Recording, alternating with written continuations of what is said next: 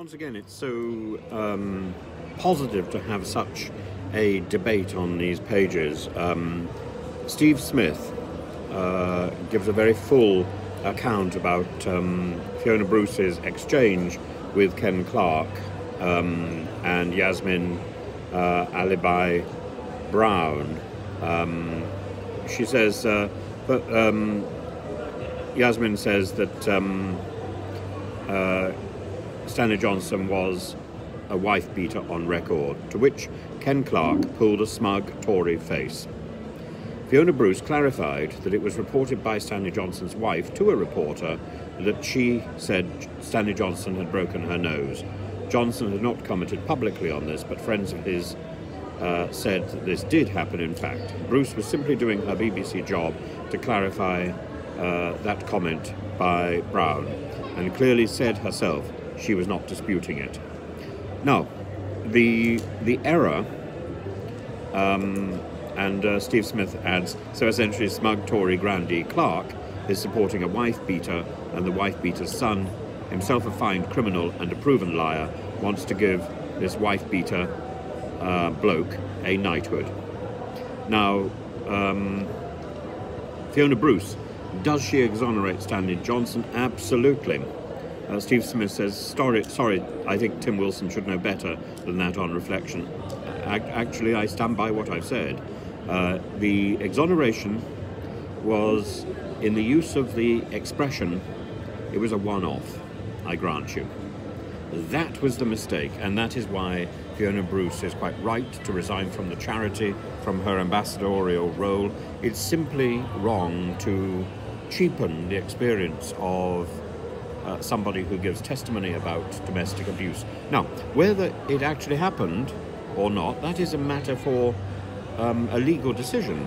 That would be a matter for a guilty plea or a not guilty plea in a court. So there is a certain point at which we would have to say allegedly over the whole of the story. However, we cannot dispute the testimony that Stanley Johnson's wife gave to that reporter. And to cheapen it by saying it was a one-off is exactly to do that, to cheapen the testimony. And that we should not do. We can add the word allegedly to put it in context so that we are not anticipating a judgment which has never taken place. But we should not belittle the testimony. And while that matter remains simply the testimony of Stanley Johnson's wife, who has now died, I think it is appropriate that if we are not going to allow a known domestic abuse perpetrator to appear at the coronation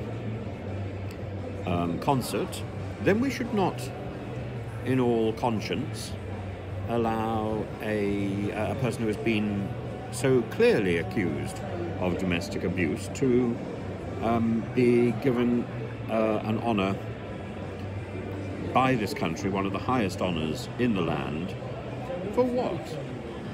For what? For siring the Prime Minister? Well, there are plenty of people who have sired Prime Ministers, and they are not knights of the realm. I think this is an inappropriate way to behave. Now, as for Ken Clark's comment that Stanley Johnson is likeable, has a nice sense of humour, like the rest of the family, I entirely agree. I don't share the view that that all the family has a nice sense of humour. I don't particularly like Johnson's sister. But I do like Stanley Johnson, but then there are many domestic abusers who are quite charming, and it would be foolish to pretend otherwise. Is Stanley Johnson a domestic abuser? I don't know. There has been no court case. I don't know, so I have to say this is all about allegations that were made to a journalist. But Fiona Bruce seems to believe the story, and this is why it makes it so bad. She seems to believe the story, and she says that Stanley Johnson's friends have confirmed that this story about him hitting his wife is true. That makes him a domestic abuser. And as somebody who represents a charity, this is not something Fiona Bruce should have taken so lightly. That is the issue.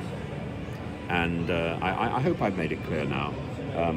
I don't think it's something we should dwell on particularly because it hasn't gone through the courts. But I think it is something, I think Fiona Bruce's behaviour was deeply wrong, and it is something that I would expect a BBC apology to be forthcoming about. I think this is, frankly, as big a failure of the BBC as the Gary Lineker issue was judged to be. In fact, I think this is a bigger issue. It's about belittling things. It's like dismissing racism as a joke, which, of course, Nigel Farage did. We must get past the point that, casual comments can cause harm. And it's those casual comments which are the ones we must watch out for.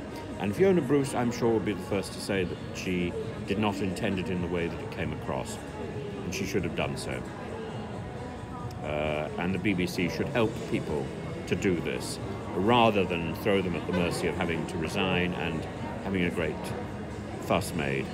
But the BBC is not protecting its talent.